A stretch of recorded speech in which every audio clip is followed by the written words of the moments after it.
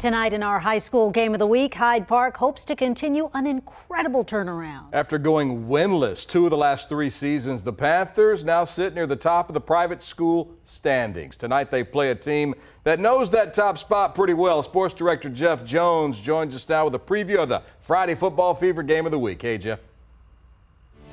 Hey there, Brian and Quita. Like you guys said, it's been a rough go for Hyde Park. You know, the previous 3 seasons entering this year, they won a combined 2 games.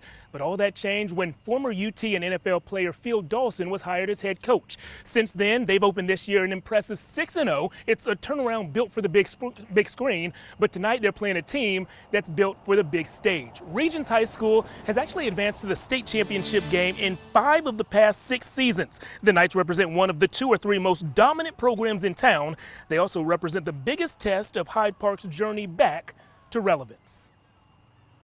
We've asked them to do completely new things, hard things, and pay the price. Last year we wouldn't get a lot of respect from anyone. The last couple of years you haven't really looked at it much. The remarks would be like how much are y'all going to lose by now? And this year it's more of how much are y'all going to win by? We're now back to that point where we got 2 undefeated teams coming into this game, so yeah, it's a big game.